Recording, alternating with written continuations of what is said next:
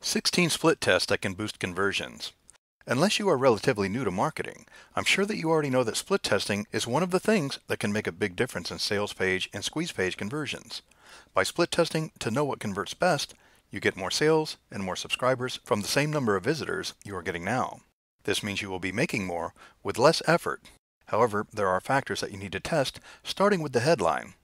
Here are things that you need to test that will tremendously boost your conversion rates. Number 1. The headline.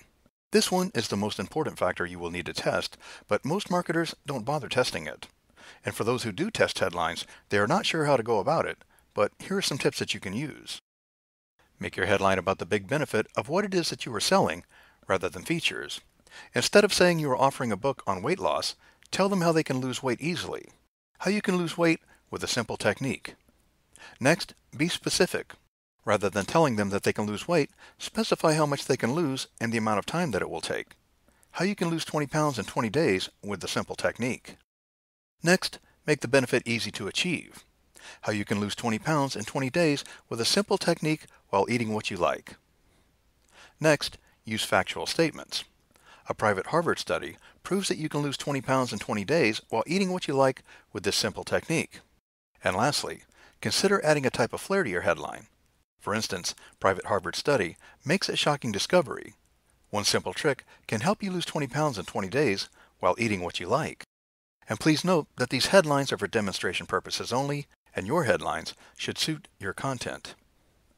Number 2, test the meaning, not just the wording of the headline. A slight change in wording may not yield any significant results, but a slight change in the message can. For instance, you may need to test with X product makes you healthier and less likely to become sick. X product helps you lose weight and have more energy. And X product makes you look sexy enough to attract many men or women. You may need to test your messages with all 3 headlines, along with a 4th one that incorporates all 3 headlines. You may find out that the results vary widely. Number 3. Test your tagline. A tagline is a line appearing under your headline, and often it is read as many times as the headline. Ask yourself whether your tagline is enticing people to read the first paragraph of your message or not.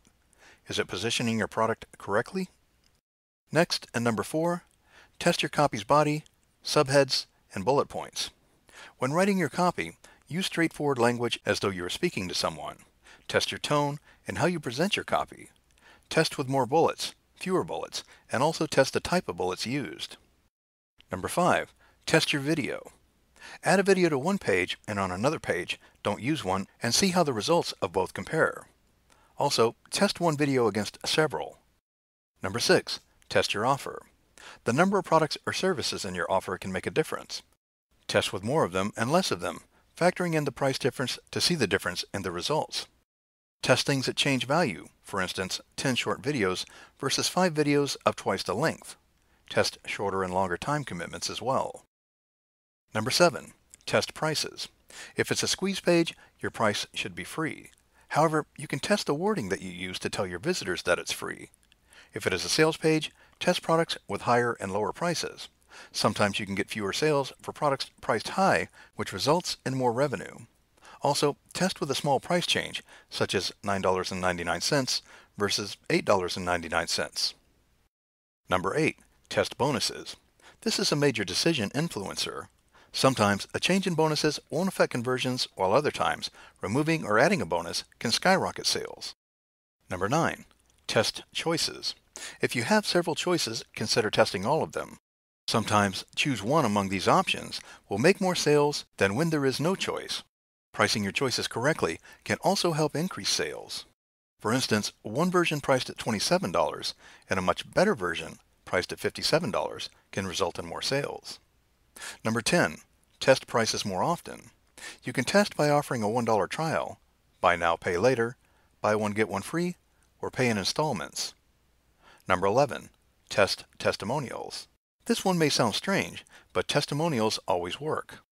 However, vague or irrelevant testimonials don't work. In fact, they can hurt your sales. Testimonial location can be a huge difference too. Do you place your testimonials at the bottom of the page or high up on the page? The location of your testimonial is an influential factor. Test with several locations. Number 12, test buy buttons. Here, you will be testing buy buttons in terms of appearance, color, and size, as well as their locations and words written on the button.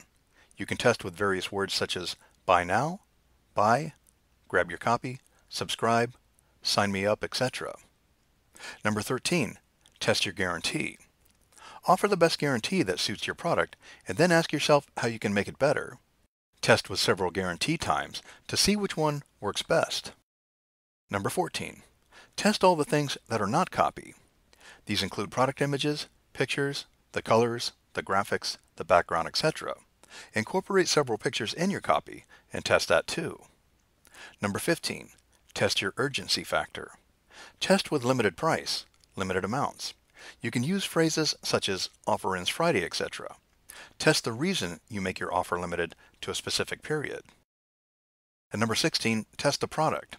In case you are testing a free offer in exchange for contact information, test with various products you are offering for free. Some products work better when compared to others. It's true, you need to test a lot of things, but don't pressure yourself because you don't have to test everything at once. Think of it as an ongoing process, one that you can do as a hobby to make you a considerable amount of money without investing in getting extra traffic.